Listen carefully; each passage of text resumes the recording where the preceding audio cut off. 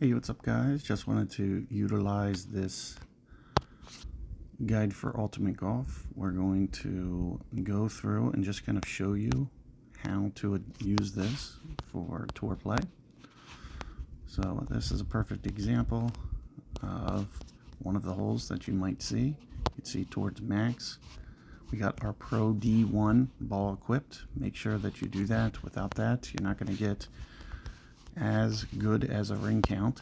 So if you're using Pro D1, make sure that you use that.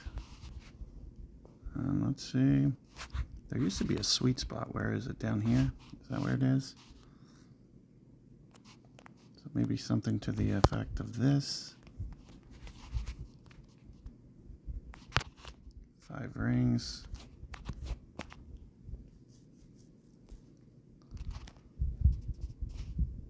Just trying to get off the tee.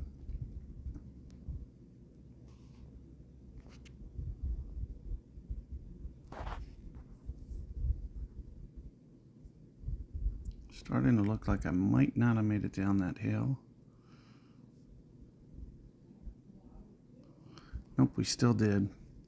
So since I didn't know how to look for that sweet spot, you can see I wasted just a little bit more time. But we should be naturally able to kind of work through these adjustments. Here's where max club is. So at max Bigfoot, we'll do something to the effect of this. 5, 5, 6 rings.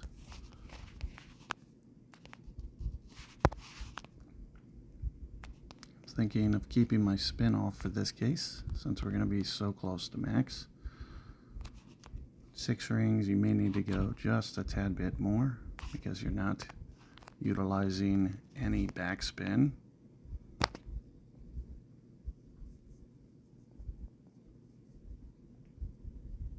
you can see the gist of what we're doing. You know, as I mentioned, since we didn't utilize backspin, over adjust, probably shouldn't have curled it. I wasn't sure about the way that green broke, so I was just kind of guessing. As you can see with what we're trying to do, we're just kind of firing through the shots. And a similar approach for the shootouts is you just kind of real quick, just kind of line it up. Pretty tough shootout hole here.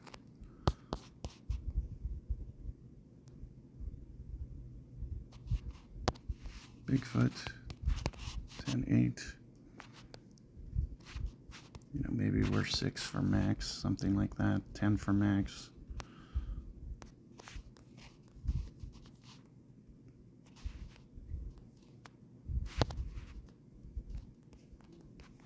Is it even possible to get this up here? 12 rings. Yep, looks like we can. Just a little bit of overpower.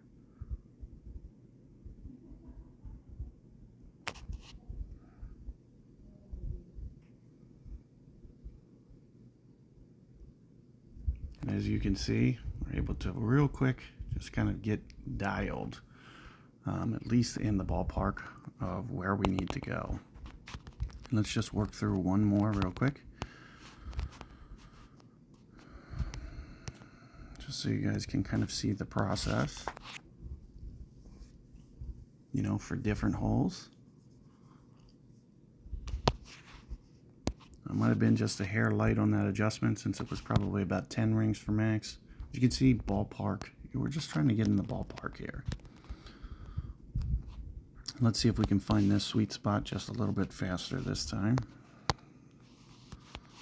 5 miles.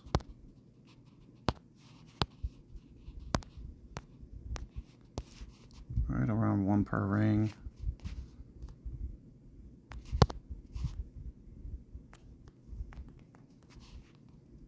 Just going to do something like this.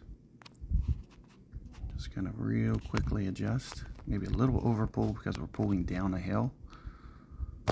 Anytime you pull down a hill, it's probably going to land a little short on you. So a little over pull is always a good thing here.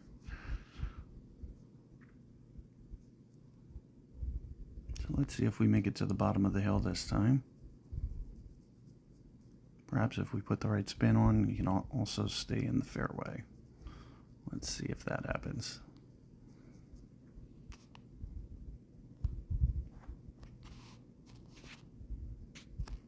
So sure enough, we are in the fairway. I forget if this gets down to wedge or if it's short iron. It might be short iron. Nope, it's wedge. So this is my hive span. So what I would typically do is just zoom out real quick and just say, okay, 80% is my setup.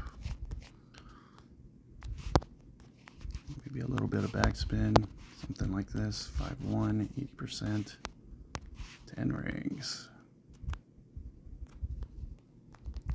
There's no sense of rushing this adjustment because you can hold it.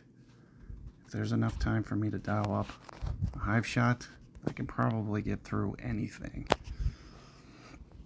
And there's, like I mentioned, you might as well give it a go because, as you can see, just a hair short. But, if you can get dialed even on being able to scan hive real quick, being able to do it, you can pretty much do anything. Now, sometimes the shootouts get a little bit tricky just because it gets you in between clubs on some of these holes.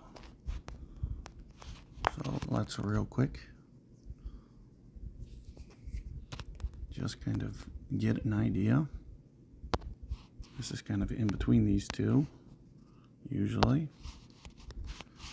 Thinking something to the effect of this. We're going to try, I guess, a full backspin shot here towards min club. Keep in mind that we're starting at min, so we're going to put min in. It's just going to say right around 10 rings. So that's more or less what we're doing. So I'm going to go 5, just try to land right in front of the hole, kind of like you see me doing right here.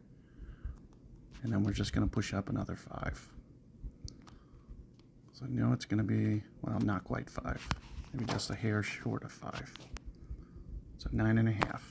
So you see what I did? I eyeballed the first 5, and then I pulled just a little bit more. And with the full backspin shot, we're able to get it in close. Just if we would have used just a little bit more to the right, it would have been perfect. But you get the idea of what we're trying to do. We're just trying to do real fast, quick dial adjustments. Use the wind directional tool. Like I said, since this is min, we put it right at min. Gives us the 9.5 value that we need. And then if we can just basically get the positioning, like I said, I had to eyeball those first 5 rings, so you're just kind of visualizing, I've gone 5 rings, I need to go another 4.5, that type of thing. But, we very well could have made that hive shot and avoided the shootout altogether. So do give it your good effort on every time, and if you ever see that opportunity, definitely try to take advantage of it and just work on that speed building for hive. These clubs that are going to be just a little bit tougher for you to dial up real quick, but keep all that in mind. Practice that speed, and good luck out there. Take care.